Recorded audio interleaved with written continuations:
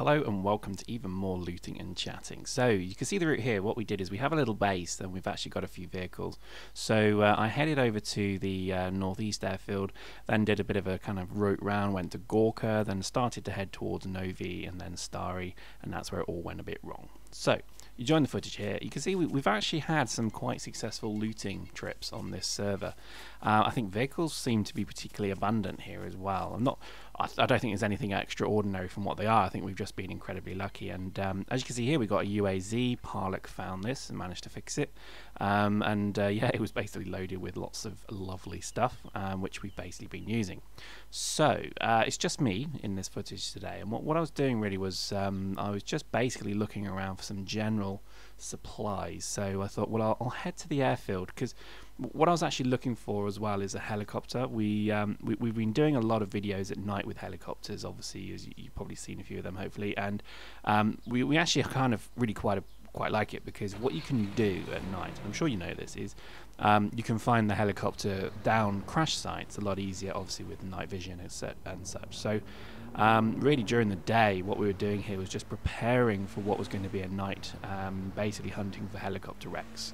In terms of equipment we're looking for, I think Parlock only has an AR, an assault rifle, so we were looking for something a bit more kind of potent for him in terms of range. He's actually been killed a few times as well lately, because he's actually come across survivors at distance, and unfortunately with an MP5 or even an AR, if they've got an AS50 or a DMR or something, then you know it's a foregone conclusion who's going to lose that.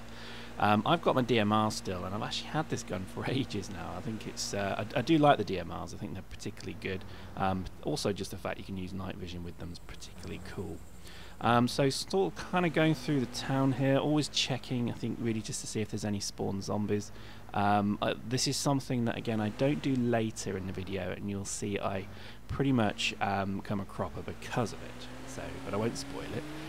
But towards the end of the video, yeah, it kind of, that little mantra of always looking for zombies while in a car doesn't serve me too well. But anyway, you'll see that. So really what we're doing here is, and again, relatively low population server today. This was, I think, shot maybe around 2 or 3 in the afternoon. And really all I was doing was taking advantage of there not really being too many people on, and heading on over to the northeast airfield.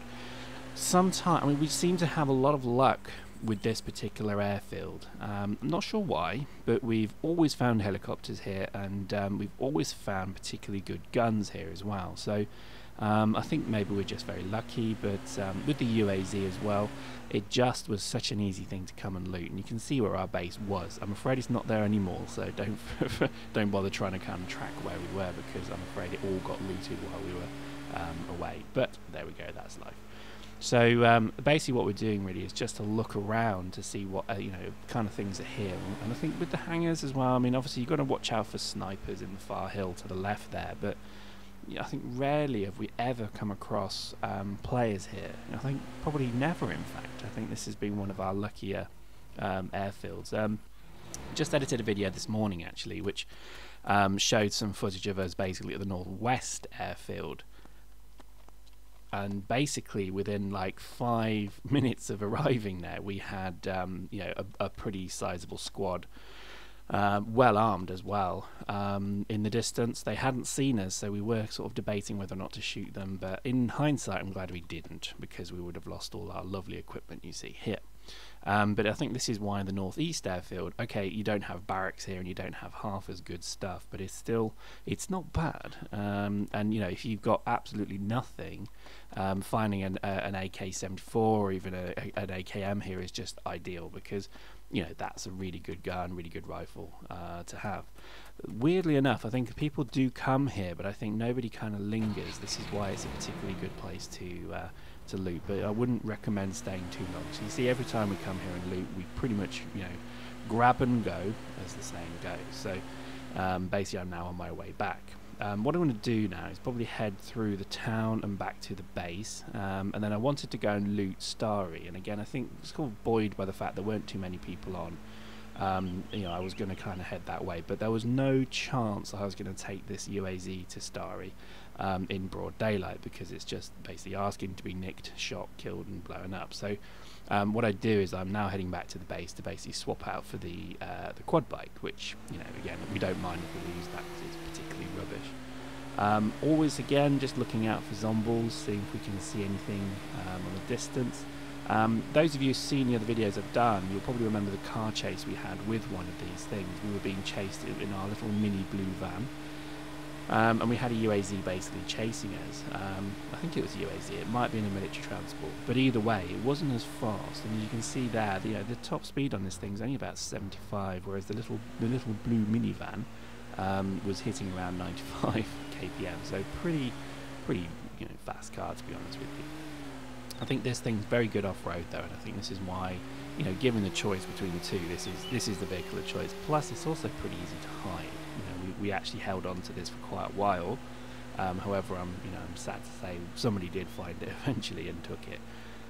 Which, you know, is kind of, you know, props to them, because I think, you know, there's nothing better in DayZ than coming across something unexpected, and I think it's nice if it's actually something positive. So if you come across a vehicle that you can use, I think that's absolutely awesome. So we took benefit from it. I think we generally fix vehicles, so when we come across them, I don't think ever we've actually found, oh no, I lie, we actually did find another blue minivan which was fully repaired and filled with gear.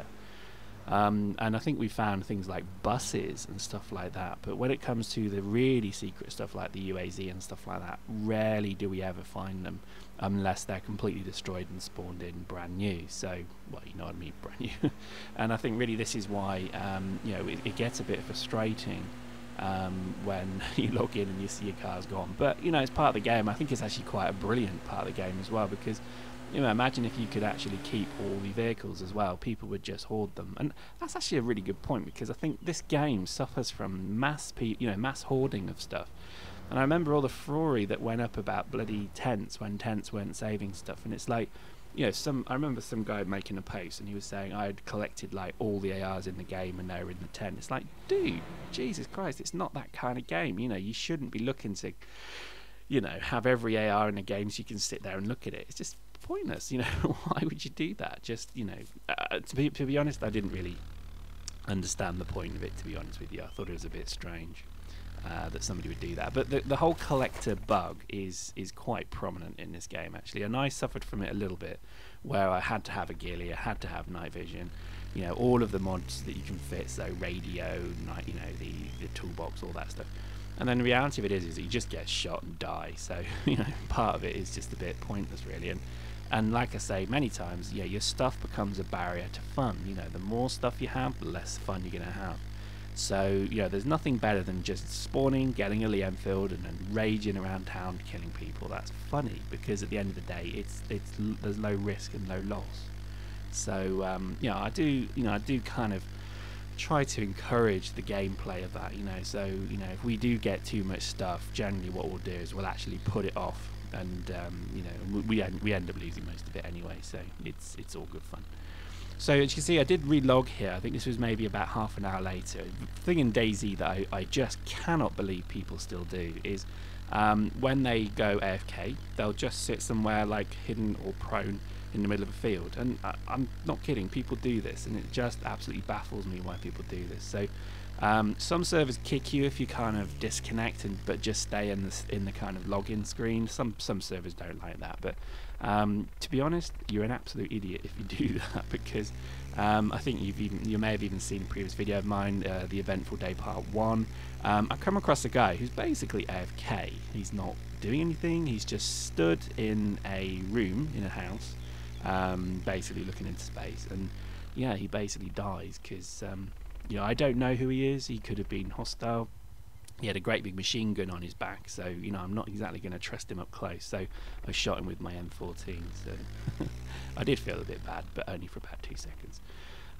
So yeah, this is why I've changed my skin type here. So you can see here, dressed slightly differently. And really, all I was doing was trying to get towards Gorka, and I was basically going to head towards Novi and Starry and just sort of loot around there.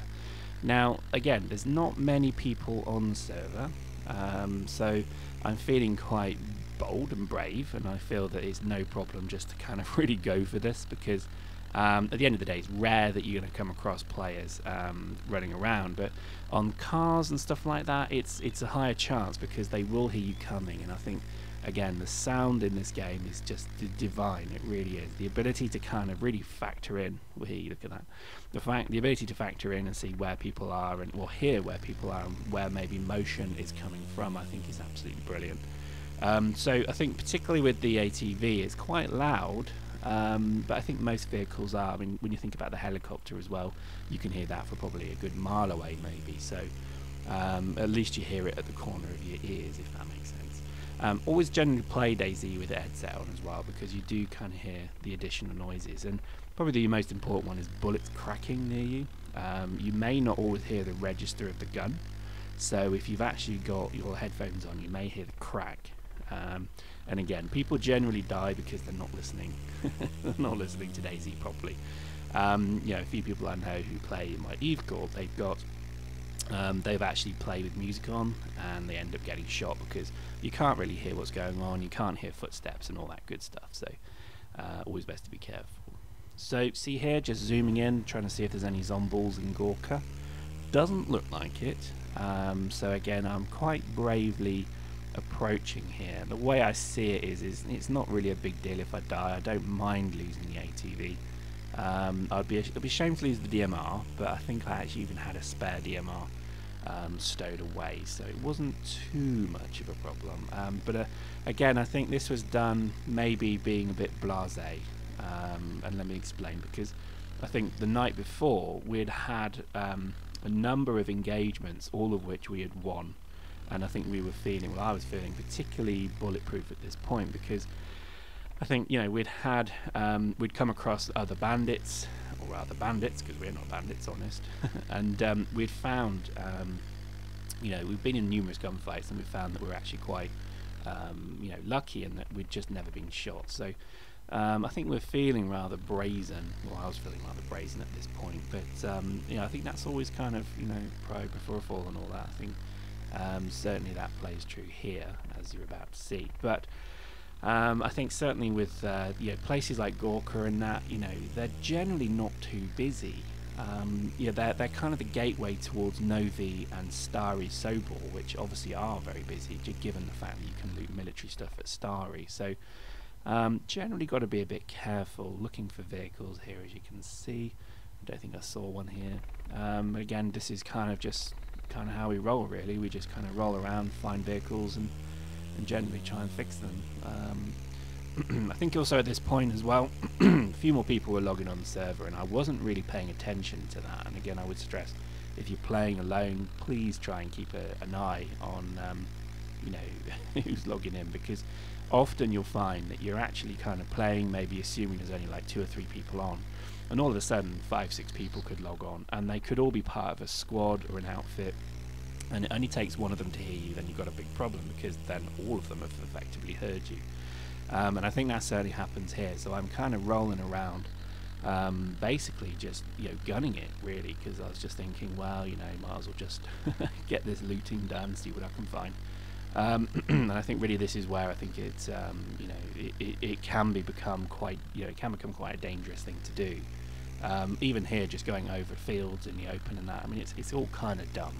Now I look back at it, I particularly realise how, you know, I was just basically thinking, well, I'm fast, I can get away. But the reality of it is that one sniper shot from a sniper who doesn't necessarily have to be a very good sniper would absolutely decimate me. So, you know, in hindsight, I think it was all a bit dumb.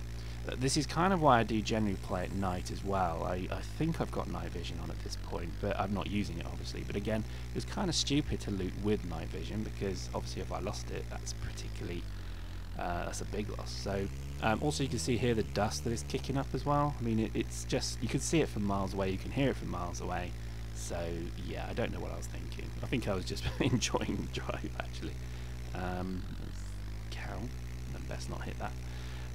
So I think also kind of coming near Starry now, or it could be Gorka, I can't remember which. I think it is, yeah, it's Starry, so kind of, you know, getting closer to it. And I think even at this point I'm completely blissfully unaware there's anyone around me. I'm just assuming everything's kind of tickety-boo. So, you know, still gunning it, still, you know, racing around. If you press shift, I'm sure you know this, but if you press shift you get that little bit of extra speed, and I'm just pressing shift as much as I can because, you know, and I think it actually makes your engine a bit louder as well, if I'm honest with you. Man, I'm reckless at this thing, eh? And I think this is what made me laugh about it, because it's just absolutely lunacy that I'm racing around like this. Just so you know, I've not actually died with this character for over 115 days now. I don't know if you've seen that in some of the videos I've done. When I log on it says day whatever.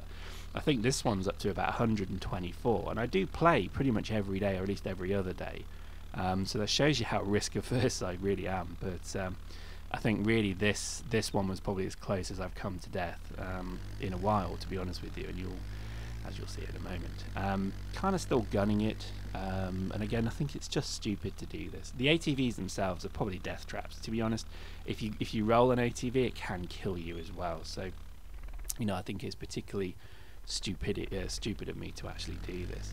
And then again, I think I maybe saw Novi on the distance here, and I'm like, right, let's go over the hill. So I'm actually driving straight towards Sniper Hill as well. So I don't know, I don't think I've been drinking at this point. It feels like I had, because this was kind of dumb. In fact, it's phenomenally dumb to do this. If there's like a guide how not to play DayZ, this has got to be it, because in the daylight, in the middle of a field, gunning it with an ATV near one of the most kind of camped places you could possibly imagine. Yeah, I'm a moron, I really am, to do this.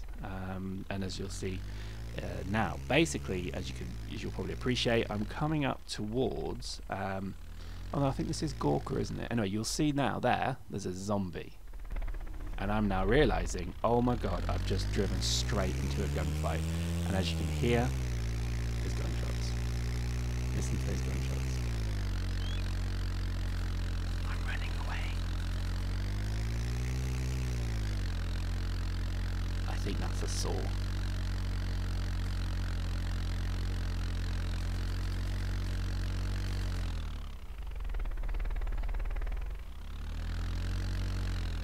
So I think I'm safe. No, I'm not. So there you go. And I didn't die. I know you want to see me die, but I'm sorry I didn't. But there you go. That was some dude with a sword laying into me, and they just missed in every possible way. So I don't know what was going on there, but that just proves how absolutely idiotic it was to do what I just did. Hope you enjoyed that. See you next time.